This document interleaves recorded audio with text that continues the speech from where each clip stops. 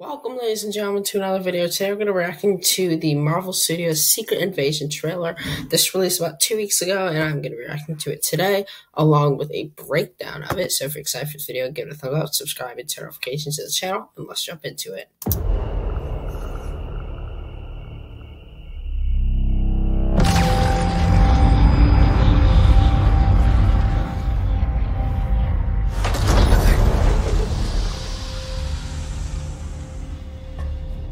That Nick Fury?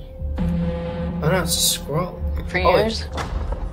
Maybe it is You've been avoiding Earth. Fury.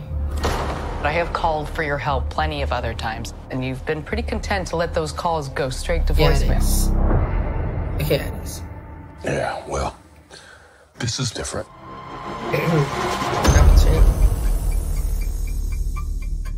How much do you know about your security detail? What do you mean, how much do I know about him?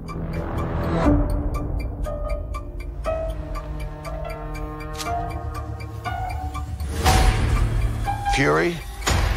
We gotta be very careful now. We've seen him before, right?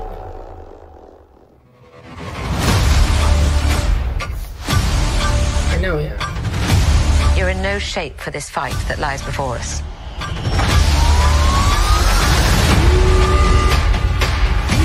This is just the beginning. This is my war alone. And I'm the last person standing between them and what they really want.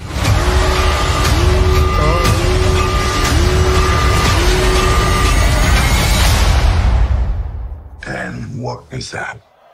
Talos.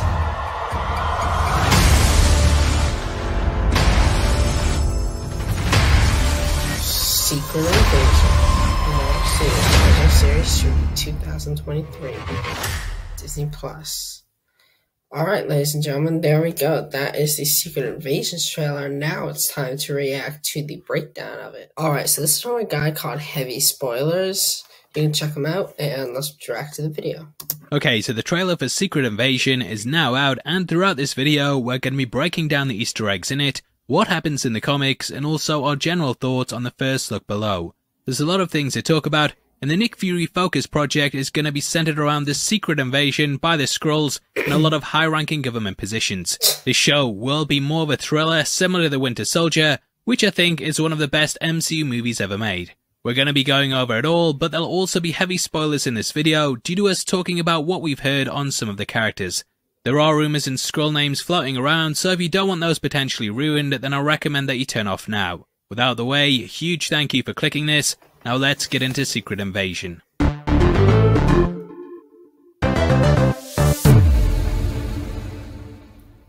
Now the teaser has Fury stepping off an alien ship, and if you cast your mind back to the ending of Far From Home, then you'll remember that he was travelling with the Skrulls. Talos was of course masquerading as him in the movie, and he's also back to being in the same form that he was in Captain Marvel. Must save a ton on makeup, and it means that Ben Mendelsohn can reprise his role as the head of S.H.I.E.L.D.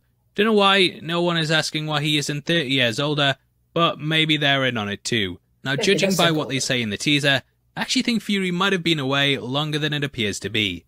They kinda touch upon that in the teaser, and we may discover that he disappeared after the events of Winter Soldier or even Age of Ultron.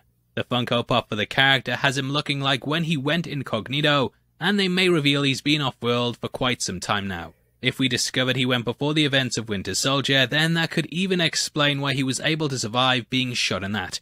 Maria said that she's tried to contact him several times for help, but he's let those calls go to voicemail. You see kids, you don't ghost Nick Fury ghosts you. We then watch him travelling about to his contacts, including Rhodey, and we also get a shot of Everett Ross in a similar getup to Fury, showing that he's lying low. I'm not too sure on who this woman is, so let me know below if you know. But yeah, she finds a gun in an envelope, clearly for her protection. Potentially, Nick sent this out to her, or it could have an even more sinister side. Might come to a point where she has to use it on herself, rather than being taken. But hey, it's Marvel, so it probably shoots bubbles or something. Now, I love this shot when Talos grabs who I'm guessing is the Skrull leader, and we watch all of the punters at the restaurant morph into Kingsley Ben-Adir. We don't know who this actor is playing, but it's such a good shot watching them all change. Even got the staff there, showing that they have people everywhere. Now as for Rhodey, he'll likely just be a cameo in the show, similar to how he was in Falcon and the Winter Soldier. Secret Invasion, of course, had major heroes being revealed to be Skrulls, and with him being the only Avengers-level character in it, I think maybe it's him. Now, I've seen lots of theories that this might be used to explain the recasting in Iron Man 2, but then he'd look like a different person, so I don't know why he'd shapeshift. You also have Armor Wars coming up, which will be centered around the character, so I do think that Rhodey will probably remain human. And as for the comics, they basically had Secret Invasion as a major event that spanned several book lines, and it was heavily centered around Avengers and the X-Men. We obviously know from the first look and cast list that they won't be in the show, but they will be taking the main theme of it and applying it to the series. Now that centers around a Skrull invasion that happens on the planet. In the MCU, Skrulls were portrayed as the good guys, so my theory is that there will be a faction within them that wants to take over the planet. They were of course left as refugees at the end of Captain Marvel, and there will be some who probably think that they can just take over the Earth instead. Now in case you haven't read the book, I want to talk about what happens in it so you kind of have a heads up over what could be popping up in the show.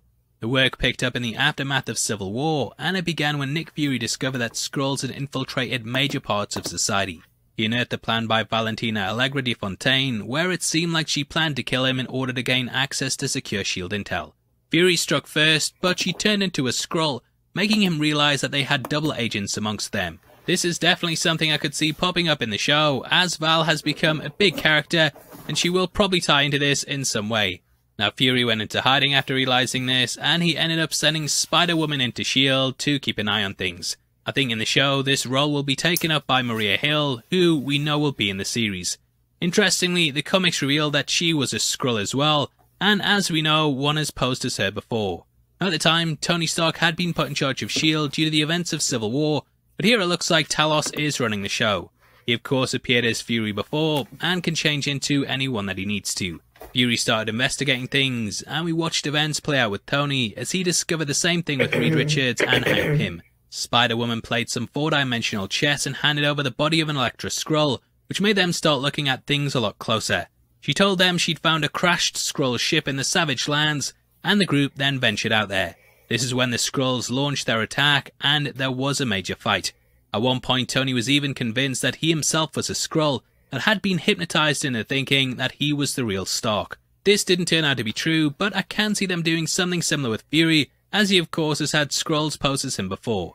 In the end, several characters were revealed as being shapeshifters, and this included Hank Pym, Jarvis, Mockingbird, Dum Dum Dugan, and even Spider-Woman herself.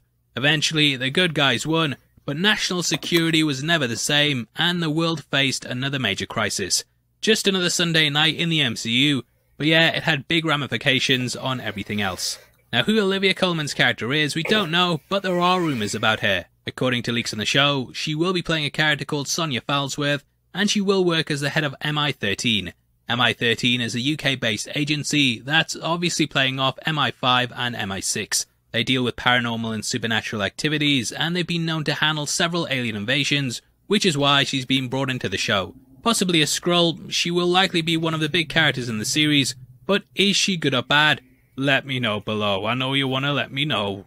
Now as for Emilia Clarke's character, we still know very little about her. She will however play a big role in the series, and again spoilers for who this character could be. Take it with a pinch of salt, as we don't know any of this stuff for definite, but Daniel RPK dropped the scoop saying that she was a Skrull known as Gaia.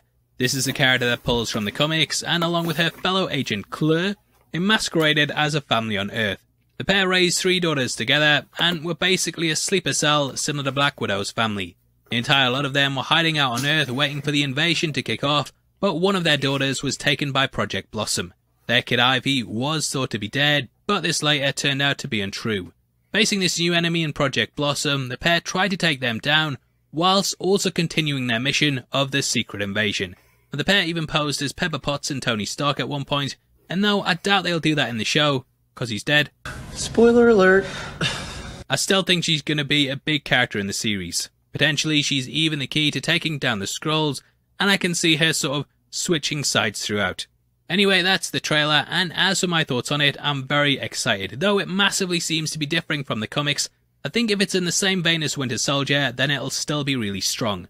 If you've watched my Disney Plus show breakdowns, then you'll know that I've had my criticisms of the MCU releases, but this could end up being something special.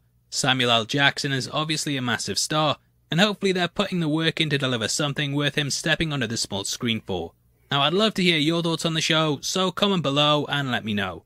We are in a competition right now and giving away 3 copies of Top Gun Maverick on the 15th of September, and all you have to do to be on the chance of winning is like the video, make sure you subscribe with notifications on, and comment below with your thoughts on the teaser. We pick the comments at random at the end of the month, and the winners of the last one are on screen right now, so if that's you, then message me on Twitter at HeavySpoilers. If you want something else to watch, then make sure you check out our breakdown of She-Hulk, which will be linked on screen right now. We go over the major things in it, talk about all the Easter eggs, and give our theories, so yeah, head over there after this. By the way, thanks for sticking through the video. I've been Paul, and I'll see you next time. Take care, peace. Alright guys, there we go. That is both the trailer reaction and the breakdown. Let me know what you think of them down in the comment section, and are you excited?